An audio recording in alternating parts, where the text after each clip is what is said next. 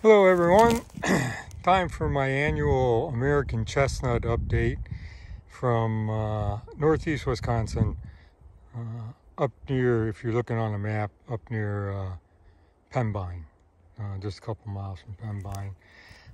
These are American Chestnuts I planted. This one here was planted in as a direct planting in 2000, and it's on its fourth growing season. The cage it's in is 5 foot tall, and it's grown, we'll call it 4 feet. So this spring was just like every other spring. The chestnuts leafed out, started growing, and then got nailed by frost.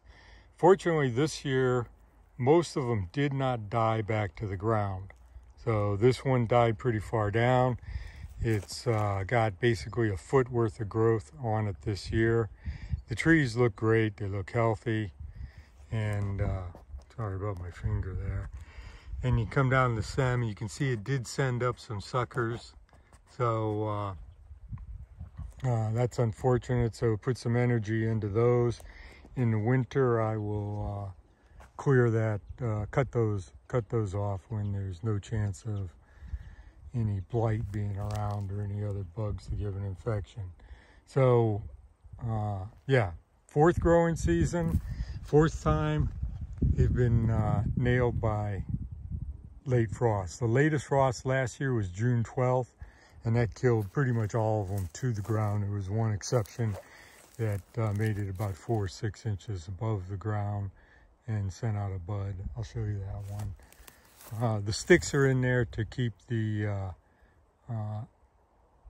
buds from growing outside the cage, so the deer don't eat them. I'll show you one other one. This one did pretty good this year. Hopefully I can hold it fairly steady and you don't get too dizzy. So here is another American chestnut, direct planted in 2000, fourth growing season. And if you look down in there, maybe I can get it with the camera, maybe not, you can see where it died back to probably about 4 or 5 inches from the top, and then sent up another sprout. And that's got a good 1.5 feet on it, I'd say. So this one here, step back a little bit, is just under 4 feet, like the other one, right around the same.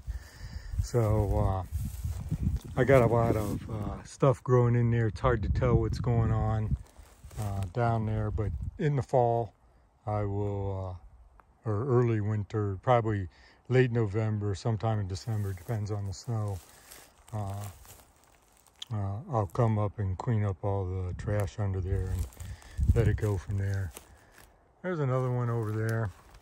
This one died back to the ground last year, and this year it died back pretty heavy. You can see the old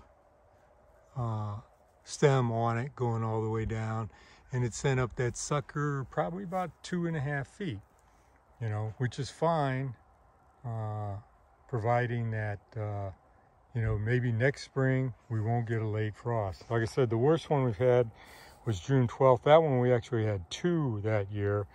There was one third week in May after they budded out. That killed all the buds, and then the one came in June 12th, and they were rebudding and sent everything down to the ground. I had one tree not rebud out of that. So this is American Chestnut update, 2024, August 3rd. And I might do an oak update too. So, bye. Thanks for watching.